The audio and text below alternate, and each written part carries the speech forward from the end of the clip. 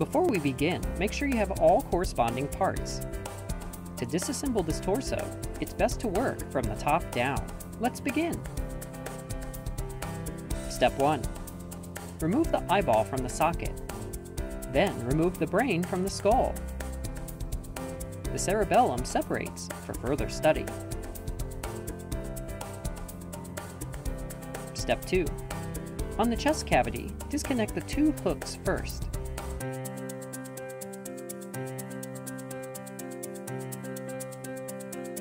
Then remove the right lung and the left lung. The heart hangs on a single peg. It also separates for further study. Step 3. For the lower half, the liver slides out first. The stomach unhooks from the metal peg and can open for further study. Next, pull off the transverse colon. Then pull the front intestine off the peg to remove it.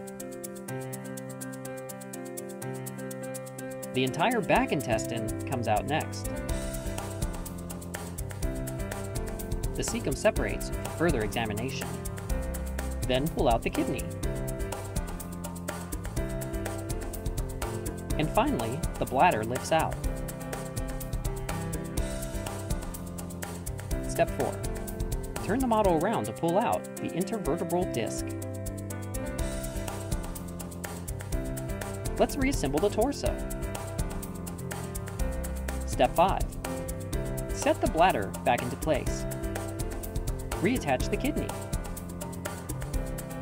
Insert the back of the intestine in next. Make sure to reattach the caecum. Insert the front of the intestines back on the peg, and then put the transverse colon back on top. Connect the stomach back together and place it back on its peg. Finally, put the liver in.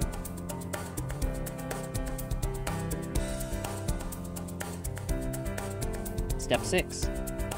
For the chest cavity, snap the heart back together and hang it on its peg. Then put the front of the lungs back on.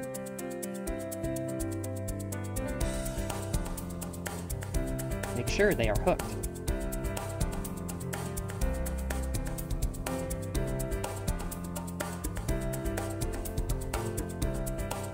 Step 7.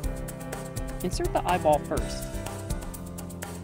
Slide the cerebellum back into the brain, and then insert the brain into the top of the skull. Turn the model around. Slide the intervertebral disc back into place. And you're done! The torso contains numerous pieces when disassembled.